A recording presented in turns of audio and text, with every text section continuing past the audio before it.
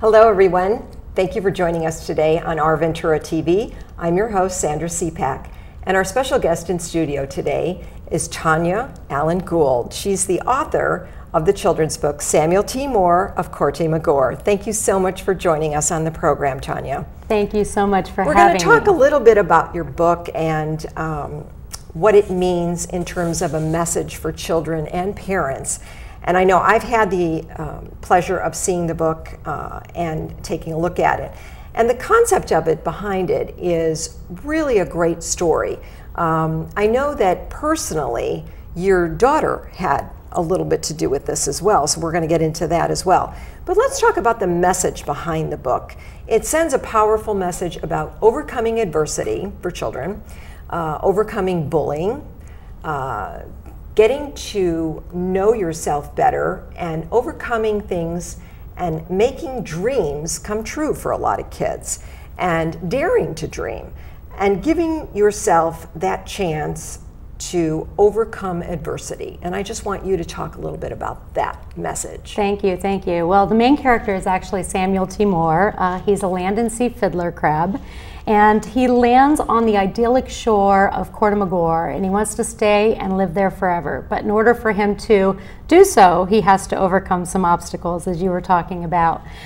First, he has to build himself a home, and he has to do it in a certain amount of time before the rising tides come in and the Great Tidal Wave, the big bad beast, the bully, in the story threatens his home and sweeps him back out to sea. So there's a real time element involved. He's on this race against time, and he has to do a lot of work, and he has to do it himself. And I think for a lot of children these days, you know, maybe being raised in this date and time, sure, you know, kids aren't always doing things for themselves. They have a lot of help and they have a lot of support. So number one, the book is really teaching kids about how to persevere, right, and to put their nose to the grindstone and to really just do the work. Yeah, to get in there, and hard work really pays off. It makes a difference.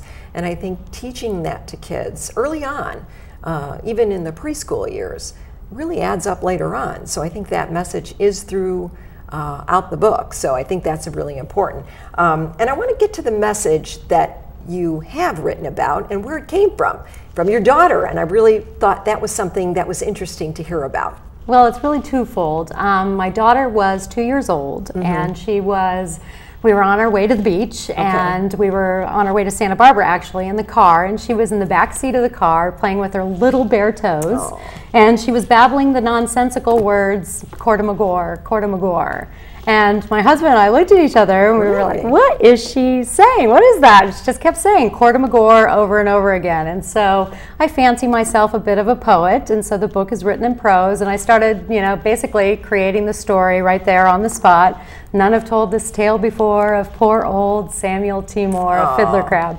So that's really how the story began. And so when I said it was twofold, it's kind of my background kind of comes into play. A lot of who I am as a human being, I think, is demonstrated throughout the book. I came from not so good circumstances, a dysfunctional family. I was in foster care by the time I was 15 years old, and I had to learn very early on to pull myself up by my own bootstraps and learn how to, in many ways, take care of myself. And so you have that very big underlying theme in the book here. Right, and you know you're coming from experience and teaching this throughout the book and talking about that throughout the book, and you really can give kids that message firsthand because you've been there. Not only have I been there, but I broke the cycle. You know, I didn't live that life. I knew that I didn't want to live that life that I was living as a child. And I think as children we have one of two choices. We can choose to become the product of our environment, and as we get older, some people choose to continue that cycle, or we can choose to break free of the cycle. And I chose to break free. It was pure and simple for me, but it stemmed from originally my love of books, my great love of books, and learning that there was a life that was tangible and within my reach. I just had to reach out and want it and grab it. And so those themes are built into the book. And I think the theme of working hard for something really resonates throughout the book. It's a strong theme that I think children learn a lot from.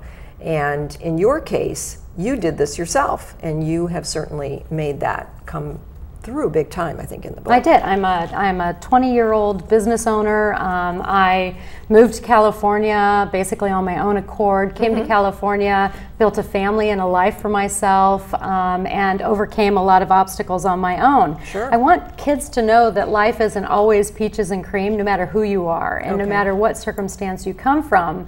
But I do want the children, particularly who have gone through something, to know that there is hope for themselves. They may have to do it themselves.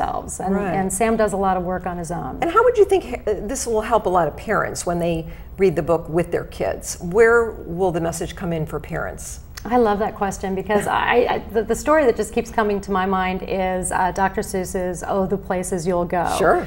When my son and my daughter were both little, I loved reading that book to them so much because it resonated with me. It just reminded me that even though now I'm an adult, I can still have dreams, and that dreams are important to kind of go after. And you know, I think that this book, in a lot of ways, does the same thing. It reminds kids that they can be anything that they want to be, and they can do anything that they want to do. And even though they may have naysayers and bullies and people that kind of get in their way sometimes, that they can in fact overcome.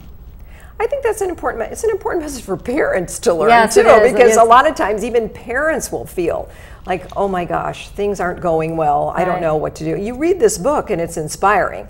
It's an incredible, inspiring story, not only for the kids to read, but for the parents to read along with them. So I think that's really saying a lot.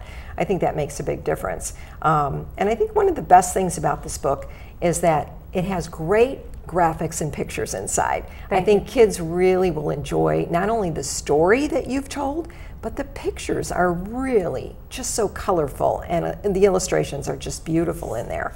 They say a lot. Thank you. And I think, you know, this particular book gives you the chance to dream big. And I think for you, that's something that you feel was very important in creating this book. Yeah, I think that the overall message about dreaming big is the message that I want everybody to really understand. You know, just to touch back on those parents that are reading the book a little bit. There are a lot of people going through a lot in the economy, in their jobs, in the workplace, and I think that all of us kind of need that little light, you know, coming through the clouds. And I think that a book as simple as this can really impact parents as well as children. Now, you know, in one part of the book, there's a big wave that represents the bullying sort of thing that kids can start to, you know, learn a little bit about.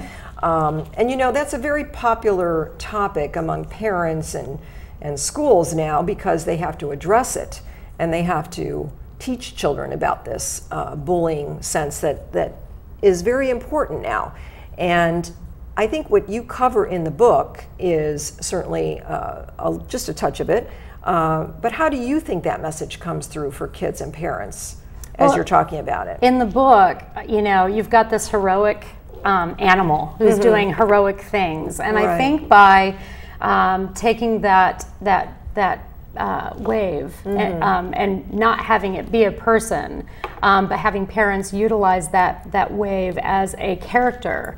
I think in some ways kids can relate to a character more than they can relate to a human, because maybe they haven't experienced bullying yet. So when you're young and you're 3 or 4 years old and a parent tries to talk to you about bullying, and pretty soon you're going into preschool, and that child doesn't have anything to equate that to, anything to gauge it against. They wouldn't know It's an impossible conversation. I mean, especially if your children watch PBS all the time, right? Absolutely. So they have nothing to equate it to. And so I think that this really helps. Yeah, this really deals with that, you know, the naysayers and the bullies out there, that you know what, you don't have to listen to them.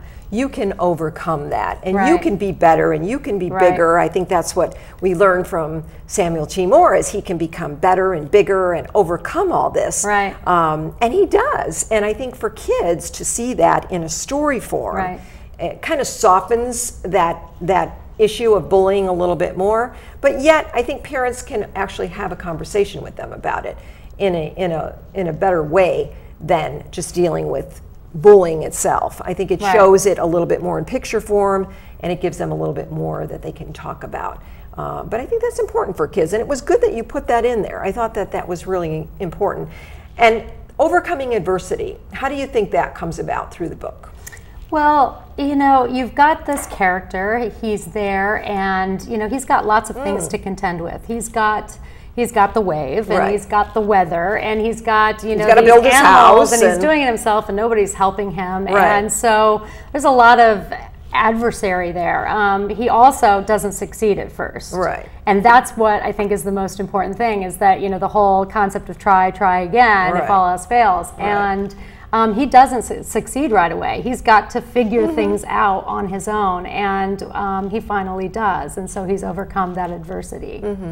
And I think that's something that you really want to stretch and tell kids about. You really want to go into that a little bit more, because there are a lot of things that you're not always going to be successful at. You may not always be really good at something. Sports, for one thing, a lot of kids find that, you know, they want to give up because they're just not good at it. But it's really important to learn from that and say, you know what, just keep trying. You might be good at something else. You might be better at art than you are, you know, in sports. And I think that message comes through with that when you go into that. It does, but I'm a huge advocate of not squelching anybody's dreams under any circumstances whatsoever. If a kid wants to go out and be a major league ball player and that's his dream, then don't squash it. Just keep trying. Let him have that dream. Keep going. Give him all the power to do that, because that's what it is. Dream big. That's the message, I think, behind your book as well. It really is. And while it may not always work out, it may not always be in your best interest, it's important to understand as you get older that you'll start to compile,